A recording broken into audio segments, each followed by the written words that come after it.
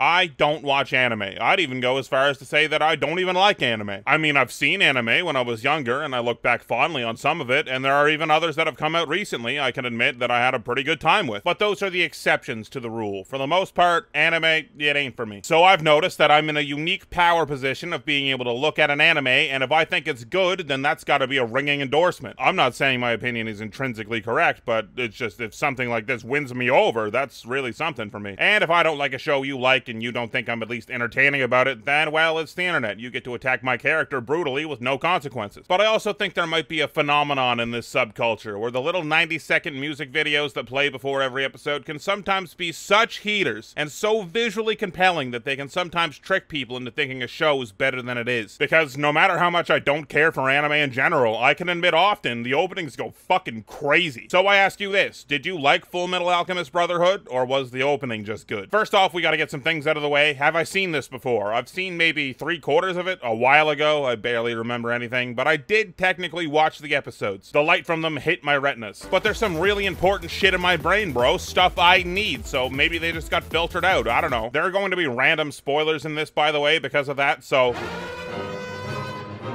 The things I do remember. I remember one of the people turns into a big green monster. There's also another guy digging a tunnel, and I think that's about it. And we're only talking about the first 14 episodes. Why? Because that's the number of episodes that the first opening covers. You may have been tricked into liking the show by the second opening, but that's not what we're talking about today. That's not for me to say. So anyway, finally, the review. Okay, so the opening. Right out the gate, I think probably has to be one of the more beloved ones, if I'm reading the room right. I still don't know what the hell this thing is, but I assume it's got to be pretty important since it's the first thing you see in the entire show. But yeah, anyway, obviously the opening's pretty good. Usually in an anime opening, at least for a show like this, I'm looking for something with a little more intensity, something to get the blood pumping, and it does get there briefly, but honestly, these first 14 episodes aren't a lot of that kind of stuff anyway, so I think it's kind of appropriate. I also like this little beat of Edward seemingly reaching out for his mother in this first shot, and then the comparison of him doing the same motion only a few shots later, but as if he's going to fight someone. And fight who? It's his bastard of a father, of course. Cool little detail. The first handful of shots cover their backstory that just sounds like they're trying to one-up someone else with their sad past. Our dad left us when we were like 7, and then our mom got plagued into the ground. Oh yeah? And then I became a double amputee, and my brother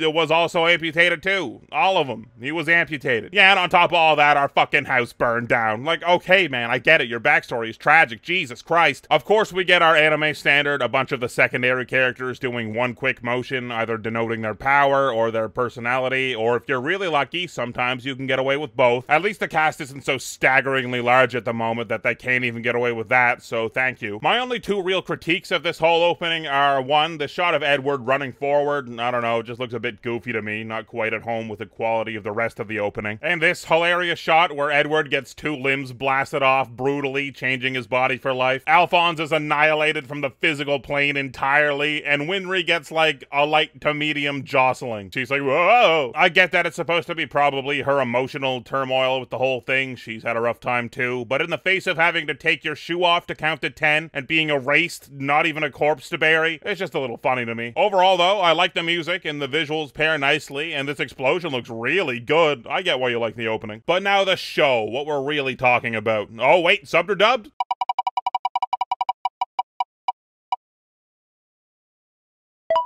Oh, dub just gets there. Very close battle. I know some anime purists out there are gonna be like, he watched dubbed, he's a fake fan. And 1, you're correct. But 2, I feel like if I watch dubbed, it's at least something I can comment on rather than it being in Japanese. I don't know if these guys are giving a good performance. I don't even know if they're saying what the subtitles say. This show could be about something entirely different as far as I know. And I don't have a Duolingo sponsorship, so whoever thinks I'm learning Japanese at age 55, you can all go to hell. I swear though, if this ever lands unsubbed, I'll do it and even make an ass of myself by trying to talk about the performances. Okay, now finally, the real show. 14 episodes. I have praise and I have criticism. Don't you worry about that. Let's talk about the writing. For the most part, I think overall it's pretty strong. I like the slow bleed of information. Very much in episode 1, we're just thrown into a situation. There's an evil Iceman. He fucks hard. He's doing some grand scale thing to destroy a city. Good, let me in there. I love it. How does this magic work? I don't know. There's some circles you need, except you totally don't. Like there's Edward and his teacher that don't need the circles, but you can also also just have a circle tattooed on your hand, or wear gloves, or I assume have a tattoo anywhere on your body, or wear a cool jacket or shoes with circles on them. Anyway, not the point. We'll circle back around to that. We have our two young protagonists, Edward and Alphonse, and they already have a reputation to upkeep. I love it. Trust me, I love a good coming of age, finding yourself and finding your power story. But when a character starts the story and they're already formidable, I think that's a very often unused choice, and it's a lot of fun. So we're starting with aces here. The show's ahead, and the first episode starts the lovely little slow bleed of info I think this show does so well. It shows the magic system is diverse, applicable in a ton of situations, and you can be clever with it. It shows there's some unrest for unknown reasons in the military for what the country is doing or has already done. Very interesting. It keeps cutting to this bring me the horizon motherfucker sitting in a jail cell for no reason doing an evil voice. And it ends the episode with a lovely little teaser of more important villains to come. Great. This first episode really isn't even anything. It doesn't really set any plot in motion. It just puts a bunch of interesting shit in front of you and makes you ask questions about it, which is a pretty cool approach to an opening episode. There's of course pros and cons, but it's like when your English teacher used to tell you you have to grab your reader with your first sentence. They just took that idea and dedicated a whole episode to it. Good idea too, because I am interested. But you can't just show interesting stuff in your show and not have someone your audience cares about to frame it around, and that's where Edward and Alphonse come in. Alphonse, it's like a cheat code. You've got this little kid sounding voice, very timid, almost constantly frightened sounding in this giant hulking suit of armor. It's like, how are you not instantly endeared to that? Edward's a bit different in this first episode. I don't think he really jumps out at you as much as you want in an opening episode. He's very competent and cool, and everyone talks a big game about him, like I said, but other than that, he just seems like a polite, discerning young man. Not quite iconic main character material just yet. But that does change as things go on. I really start to like Edward as we move forward. While polite and discerning, yes, he's also incredibly driven, morally stalwart, and meaningfully selfless. And what I mean by that is that the two always talk about getting their bodies back to normal, and I'm sure while Edward getting his limbs back would be a killer bonus for him, you get the feeling nearly every time it's brought up, Edward is only really talking about getting Alphonse's body back, which I think makes for a great hero, a giant goal with mostly selfless intentions. I also think it's a cool beat that Edward is very skeptical about any kind of religion because that thing he met claimed to be God, so praying to whatever that was doesn't seem like something he'd ever care to do. I'm afraid though the show hasn't used them as effectively as I'd like so far. I know, it probably changes later, but in these first 14 episodes it's a lot of studying or being laid up from injuries or flashing back to their childhoods or being in a mechanical village where they just don't get to do anything. We'll get to that. In the moments where Edward gets to be active and be cool and smart, I think he's great. The show even goes out of its way to show that he's very intelligent, which goes hand in hand with the magic system. He basically has to be smart to do any of this in the first place, which I think is a great choice. And actually, now that I mention it, let's talk about the magic system for a moment. While I do think it's cool, I think explained or at least healthily implied limitations in a magic system is very important. And you should think with a show that literally starts with a dictionary definition of how the magic works, we should be good. You take one thing, use its chemical and physical makeup to make another thing. It makes perfect sense. I get it. That's why when they took 20 pounds of carbon and some limestone and a few pipe cleaners or whatever to try and conjure their mom, it made sense. That's why when he makes a spear out of the floor, it makes sense. He's just changing the shape of the material that was already there. I like it. But here's where I get confused. So it's all about creating something from something else. That's what alchemy is. So where in the alchemy handbook is throwing fireballs outlined, or just mostly earthbending on massive scales like Edward seems to have made his go-to moves, or turning water to ice or steam? Okay, well maybe that would make more sense because there's like a physical state change there, but you get what I'm saying. I'm still ignorant to a lot of this series, of course, but I'm just not sure where the law of equivalent exchange really applies to making building-sized earth pillars over and over. I'll willingly eat crow if someone can explain it to me, or the giant fireballs. Anyway, back to Edward. I think his voice actor has a pretty great range. He can capture a lot of subtle emotion in his line reads, which seems important for who Edward is at the moment. I had this thought about halfway through the season where there's that really sort of goofy scene I felt where Winry cries for him, and I'm not sure if the feeling I get from that scene is if it's Edward has used up all the tears he has for that situation with his mom, or if he just isn't letting himself feel that end of his emotional spectrum anymore. And I think it would be much more interesting if it was the latter. I don't know at all, of course, if this is part of any arc he has, but it seems like Edward holds himself to the standards of your classic macho man. He wants to be big and strong. He wants to be stoic and put on a brave face for his loved ones and lead them through the dark. Which makes sense. The two people he's closest to are his little brother and a girl he's probably gonna end up liking. And while all those qualities are admirable, they also have an unhealthy side if committed to too strongly, of not letting yourself be truly human. Feeling what you feel, letting people help you. There's even the shot in the very next episode. Like, it's framed like it looks like he's going to cry. You would think that would be the point of this shot, but he doesn't. And I find that very interesting. I think it would be a wonderful beautiful, often unexplored arc for Edward if he held these values now, and over the course of the show, grew to have a healthier idea of what it is to be a man. Whether it be through his emotions, or, even though it's constantly played for a joke, his height. I hope it goes that way. If not, the show can still be good, obviously. Speaking of jokes, though, we gotta talk about this. What the fuck is going on, guys? There are 3 jokes in this show. Maybe 3.5 if you're being generous. Joke 1, someone calls Edward short, and he gets really, really mad. Joke 2, someone mistakes Alphonse for the Fullmetal Alchemist, and Edward gets really, really mad. Joke 3, someone does some really over-the-top anime shit, and everyone is very shocked or starts yelling in surprise. Joke point 5, the characters are drawn in their very low-detailed chibi forms. This joke is often applied as a combo to jokes 1 through 3, and that's it. These 3 jokes are repeated episode in, episode out, ad nauseum, and I get that, okay, it's a fun shonen anime, have some goofy moments. Even if you don't have some really sharp comedic writing, it's not all that annoying. What I find troublesome is that there's some real tonal whiplash with some of them, though. Like, we can go from being in a really rather tense, serious scene to doing one of these 3 jokes not 10 seconds later. For example, remember that scene where there's a girl that's been brainwashed by the church that has just been ordered by the priest to shoot our main characters? And you're kind of like, holy fuck, this is something. And then less than a minute later, still pretty adjacent to that exact situation, and it's like, oh, never mind, we're goofy again. There was one singular scene that actually used a combination of these jokes that I found funny, though, in episode 8. Beside that, though, the tonal whiplash is very present. Mostly in the first half of the season, though. As it went on, I found the tone tended to stay more serious, which I definitely preferred. And I think that's where the show does its best work, when it's taking itself more seriously. I know it's target demographic and everything, which I'm certainly not in, so maybe throw this entire video in the dumpster. But I do genuinely think when the show slows down and has moments that don't have to be overshadowed by forced anime comedy, it really shines. There are moments in the show that are just meaningfully quiet, and sometimes they're not long, but just those little scenes can pack a big punch, and I welcome them whenever they show up. The show also benefits from the protagonist's backstories being laid out over the course of multiple episodes. We get a look at them when their terrible event happens, and then we move on, and a few episodes later, we learn about what their home life was like and their dad, and then a few more episodes down the line, we learn about their training and why they're so good. And I think that's usually a pretty good way to do things. Stories can really get bogged down if you have to tell your main character's entire stories right from go. It's a lot of uninteresting screen time to dedicate to characters we don't even know yet, and for stories like this, where their origins are very important to events that are happening, that's information you very much have to get across. So doing it spread out like this to keep things moving into present, I think was a very good move. There's even some really decent metaphorical writing in here. Nothing too crazy, because if it was too crazy, I probably wouldn't get it.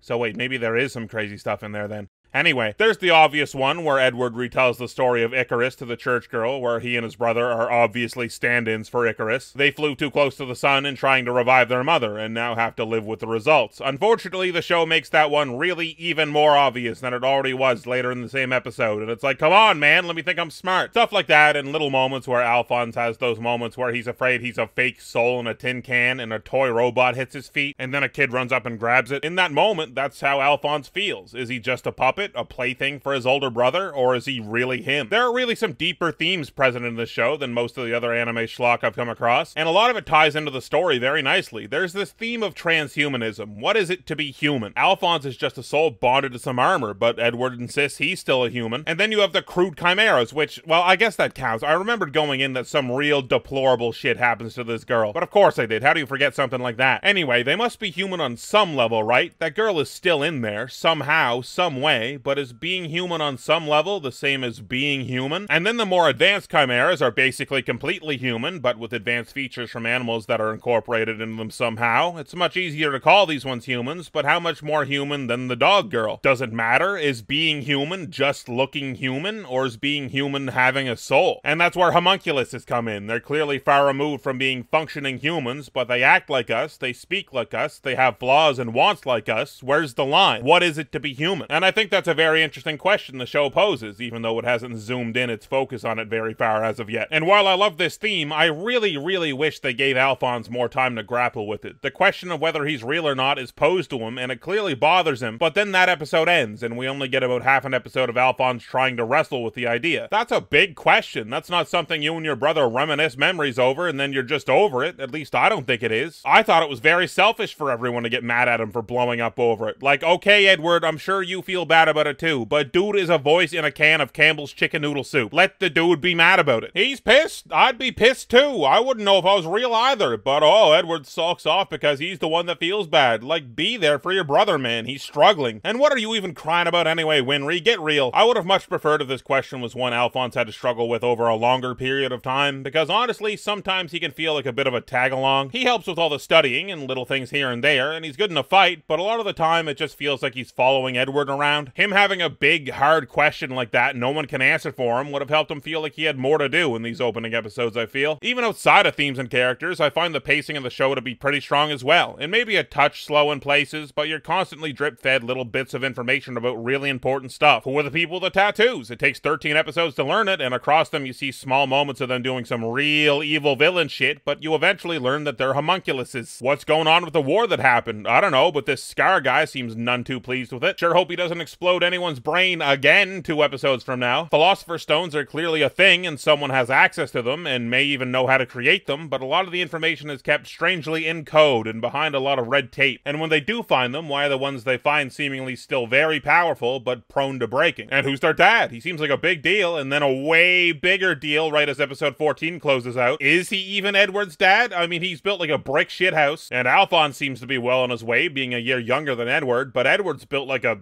straw piss shack with abs. And that's not even to mention the god they saw. What the hell is that thing? Why is that there? What is that even? Where is that even? Why does it work on a toll system? Why does it seem to mirror the person it's speaking to? There are all these wild unanswered questions that you constantly learn just a bit about as the story moves forward. And having all these questions and then also a story that is actually moving forward at all seems pretty impressive on its own. So a bit of slow pacing, while I can and will bitch and moan about it, can be overlooked once in a while, I believe. In the middle of the season, an episode here and there, it really does get too slow though. There's an entire episode where they kind of just hang out in some mechanic's house and deliver a baby, some character stuff here and there, but very slow. There's an episode where they're just chilling in a hospital after a fight for the most part, when Alphonse has his 2-minute Pinocchio crisis. There's an entire episode about them looking for some dude's notes, running into an anime character, and then trying to decode those notes. I know some of these elements are going to be story important, but they can also eat up a lot of screen time for a show you're just starting out. Outside of these episodes though, pacing, not bad. Ooh, I just randomly thought, remember when Alphonse gets his memories back of being mind-cratered by God, and for some reason he has this flash from the point of view of the horrible zombie corpse they created? So I figure that means that that was actually Alphonse in that abomination, rather than the spirit of their mom. It's revealed in these episodes that making a Philosopher's Stone takes multiple human sacrifices, and I know this isn't the same thing, but I take it that means Alphonse was accidentally used as a human sacrifice, but being only one human, it wasn't enough to make an actually effectively living thing. So it wasn't really their mom, which I guess is better. Like, I'm sure they wouldn't want their mom to be in that state under any circumstances, so I'm sure Alphonse would have gladly tanked it if he had the choice. Anyway, my dumb theory out of the way now, let's circle back around to the voice acting and secondary characters. The main voice cast, for the most part, I think is solid. Edward and Alphonse, I think, do a great job, like I said, but everyone else puts in a good performance. The important ones, anyway. Smaller characters and one-off villains put in performances, but really nothing to talk about, which I guess makes sense. They're not the stars of the show. Who cares? The Fuhrer is really hamming up his nice guy act voice-wise, but that's kind of the point, so I think the voice performance does its job. But man, anyone with the title Fuhrer, you're on the back foot here, dude. You're starting from behind. I already don't trust you, and my sharp intellect has proven me correct once again. Mustang's performance might be the one I'm most critical of, except Lust. It's not that it's a bad performance, or even that it's missing something character-wise. All I can tell about this dude so far is that he's a very serious military man that wants to climb the ladder. He literally just wants to be king and catch Scar, which will hopefully advance his military career so he can become king. So for a character that has so little going on at the moment, I guess I don't really expect a blockbuster performance. I got my eye on you though, Roy. I feel like some of the dialogue for the secondary characters is less cared for as well on some level. It's all pretty solid, but then sometimes you get lines like this. I understand why you think you have an advantage over a man like me, since I possess neither your impenetrable ultimate shield nor an ultimate spear that can pierce any substance. And I think some people actually really like the "it's a terrible day for rain" line. I don't know, man. It just strikes me as very goofy for such a somber scene. He's at the grave of his dead friend who died in the line of duty, leaving him on the other side of a phone call as he bled out. A lot of very complex emotions tied up there, I'm sure. So the tears I understand, but a hammy line like this? I don't know. This scene, though, is actually what made me think of the Edward's emotional journey plot, though. All these manly military men openly crying, and Edward seems to refuse to. At least outside of Joke Point 5's chibi cut-ins. Hughes is a bit of an annoying anime character. My definition of that term is that it's a character that often extremely over-the-top displays their one character trait, this time being that he loves his family. He's basically the avatar of Joke 3, but anime falls into that trap a lot, the idea that just slapping an adjective on a character is enough to make them a character. It's the worst when it bleeds into not just being annoying to the characters, though, and it actively annoys the audience. And Hughes can very often flirt with that line. For the record, I think his voice actor does well, I just don't have a lot to say about him. There's an interesting through line with Hughes, though. In that episode where the girl and the dog get fused together, horrifyingly, the show always has a bit of an off-putting tone when it comes to that doctor guy, which is good. You can tell some real sideways shit is about to go down, despite the girl being overly loving and happy. And I'm not sure if they meant to do this, but I get the idea that there may have been some sort of through line between Hughes's overly loving attitude and the girl's overly loving attitude that made me feel like some real sideways shit was gonna happen to the Hughes family at some point too. It's a very different outcome, but of course still devastating. Hughes is mostly fine, can be annoying. Okay, seriously, is it just me or did anyone else think Hughes and this Greed guy were the same guy in the opening? I mean, come on, look at them. I thought there was gonna be some twist that he was some weird leather-skinned monster man. Then I guess you've got Vegeta All Might, who, if Hughes was the avatar for Joke 3, he is the embodiment of Joke 3. He can sometimes have a quiet moment, some might say introspective, seems dutiful to a fault. But moments always seem to give way to him ripping his shirt off and the rest of the cast going, wah. And I get it, bro, crazy gains. If I looked like that, I'd want to be showing them off too. Lust sneaks into this list because she recurs pretty often and isn't a slobbering dog person. I know her name is literally Lust, the sultry, I'm going to jump on the next thing I see with a pulse voice is the point, but there's just something I don't like about it. It doesn't work for me. It seems cheesy almost. Scar puts on this gruff voice all the time because he's really serious and tough and tortured, and I believe he's all of those things, but the performance might seem a little one note in the face of the better performances in the show. I'm not sure. You don't see a whole lot of him in these first episodes. He seems interesting though. The war, his retribution, he even had a run-in with the homunculuses. Man, I hate saying that fucking word. He's a character that has some intrigue to him rather than just the plot, which makes me like him more than I probably should so far, considering how little I've seen of him and how much work the show has put into him. Finally, let's wrap this all up with the action. This show perfectly encapsulates anime action done correctly, if you ask me. I was already kind of falling off of anime at the time, years ago when I stopped watching it, but the thing that literally made me stop was the action, or should I say, the fake action. The fake action where characters stand around and think in their head what's going on in the fight, what their next strategic move is gonna be, how strong their opponent is, their motivation in a fight, and then cut to their friends watching them and commenting on the fight. All of this as they just stand there, not fighting. And then after the next small interaction where some animation and some fighting happens, we have to do it all over again. It's crazy when you notice it's happening. You ever watch that Netflix show,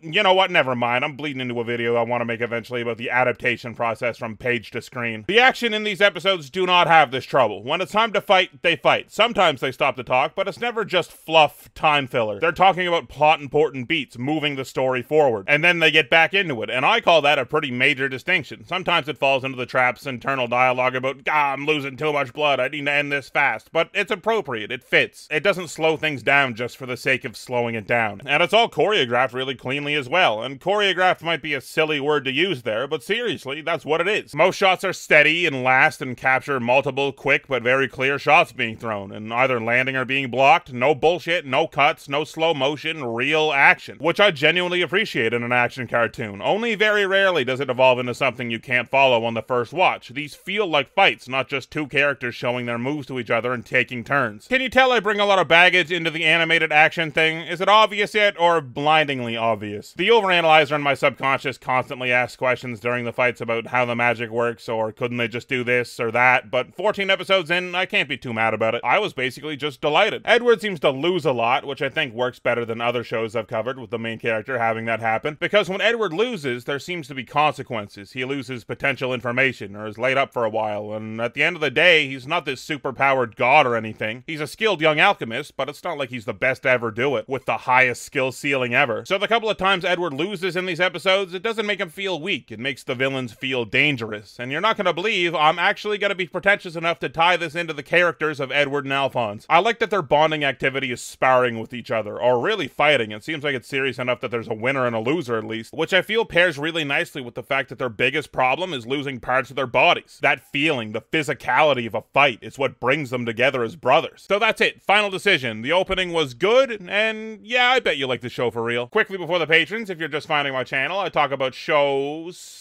kind of like this all the time, so if you enjoyed this video, check out the rest of my videos and maybe you'll find some stuff you like. Secondly, if you want to see more of this content, obviously drop a like, comment, do all that good stuff. Fuck, watch the video twice, I don't know, it's your life. If this video does well, maybe we'll do other shows, maybe there's more Fullmetal Alchemist in the future, who's to say? For anyone freaking out about this video, don't worry, there's more core on Patreon already. We're doing season 3, chill. Okay, patrons time. Patron shoutouts, if you want to see my next 2 videos ahead of the YouTube releases, you can support me on Patreon for just a few bucks. Link, as always, is in the description below the video. Biggest shoutouts of all go to my top patrons: a stack of pancakes who got a steel big toe grafted onto their foot just in case they ever stub it; Ben Misra, who just made up the Roman Empire one day and everyone's been believing him for so long he's afraid to tell anyone it's not real; Donut, who can guess the combination on any lock as long as it's either all letters or all numbers. He don't fuck with that hybrid shit. Gene Cree, who has a record-setting 205 secret shrines glorifying them in people's closets. Kevin Bartlin, who has a remote control that can mute people. He hasn't used the power switch yet, so careful. Liquor Cause I Know Her, who landed a 4-story drop on one leg. Omega Fighter, who kept the electricity going to a hospital for 14 hours by keeping a treadmill-powered generator going. Tater of Tots, who can take the raw components of a muffin and then after combining and heating them, can commit grievous bodily harm to an attacker with them. And that one Turian, who made the first fully sentient AI out of Lego, and that thing's building some really troubling shit. And of course my other fuck you money patrons: Blanco, Jammin, Luna Invicta, Lurfax1, Matthew Lang, Potato Stream, The Former Meaning of Life, The 1AM Party, and Whitrow. And my god overanalyzers: Two Boots Are Beat, Ang, Alan Garvin, Andrew Jacobson, Andrew Watchett, Aropataro, Axolotl Syndicate, Bob Deff, Carlo Wren, Chandler Crump, Charles the Fartbender, Kobe Smith, Deathly Healer, Dr. Xerox, Dominic Saint, Dricker, Emma Not Emma, Aaron Grace, Fire Lizard 44, I'm a Match, Jason Gebhardt, Jackson, Jeremy Rubenstein, John Ajaka, John Warhammer, Justin Scott, Mac, Medium D Speaks, Michael Fellon, Mitchell Gobrecht, Nick, Nicholas Abbott, Peter Bayron, Pogger White, Rocket Mist, Ryan Gregorikos, Ryan Maxwell, Sandy Stormborn, Shane Antonacci, Silk Toast, Smarty Marty, Spicy Ketchup, Super Snipper, Thomas Barrett, Vaughn Can't Spell, and then there's some sort of bear face. Next up,